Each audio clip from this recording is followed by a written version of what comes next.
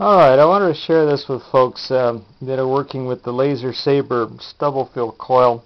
He has also done something really neat that I've replicated here that a lot easier than the Stubblefield. That's I think just as significant. He has made a battery out of carbon rod with magnesium ribbon wrapped around it, and he's just using humidity in the air, and I'm calling it the barber pole. The one that I made. Now there's cotton cloth wrapped around the carbon rod, and then this magnesium ribbon is spiraled around the carbon rod. Now the way this works is humidity in the air will actually activate this, and I think this would run for a long time. Now the humidity where I'm at right now is very low, but this would work great in high humidity places like where they have hurricanes and where there's really high humidity. You wouldn't need to do what I'm doing here.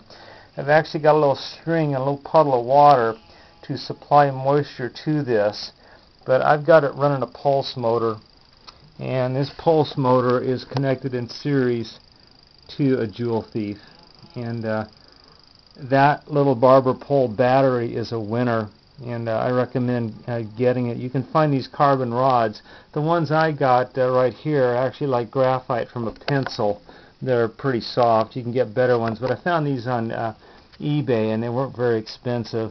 And then the magnesium ribbon you can get there too, and it makes a great battery. It's just water as your electrolyte, and like I say, I'm running a pulse motor with an air core coil, and then it's going into a series Joule Thief. Now, I'm calling this setup here, this thing right here, the Odd Runner. And the reason I'm calling it that is, believe it or not, this thing is drawing about 2 milliamps right now. And that's how I'm getting away with doing that with that battery right there. It puts out about 1.4 volts right now, but there's not that much amperage really. There's just not that much surface area. But with this setup here, I'm getting away with it. And like I say, it's 2 to 3 milliamps, and I'm not sure why it's doing that, because usually a Joule Thief won't even run on that, and I'm running both of these on it. Now here's the simple circuit. It's just a battery, goes through a reed switch, comes over here to a big capacitor at the Joule Thief, through the Joule Thief circuit, back through the drive coil, back to the battery.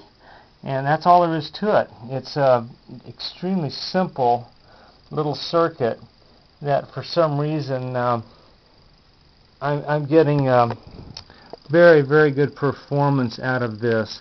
And I calculated that you could run this on a AA battery for about 3 weeks. So I'm pretty encouraged with how and why this is working. I think the heart of it is the roll of 30 gauge wire that is causing a huge impedance and resistance in the circuit, and then this stupid little spinner rotor that I made here. It's just very simple, but it's very lightweight, and it spins very easily. And then this reed switch is the one that Lasersaber said to get from Electric Gold Mine, and that works really good, and it makes real nice sharp spikes that send the energy to this capacitor, which drives the Joule Thief basically. But anyway, I've had a lot of fun with this, what I call the Odd Runner, and this barber pole battery. And go to Lasersaber's website, and he'll show you how to make these. Now he made a whole bunch of these and stacked them up in series and parallel, I think, to run an LED straight up. But you can see I'm doing it differently. I'm going through a circuit and a motor and another Joule Thief. Thanks for watching.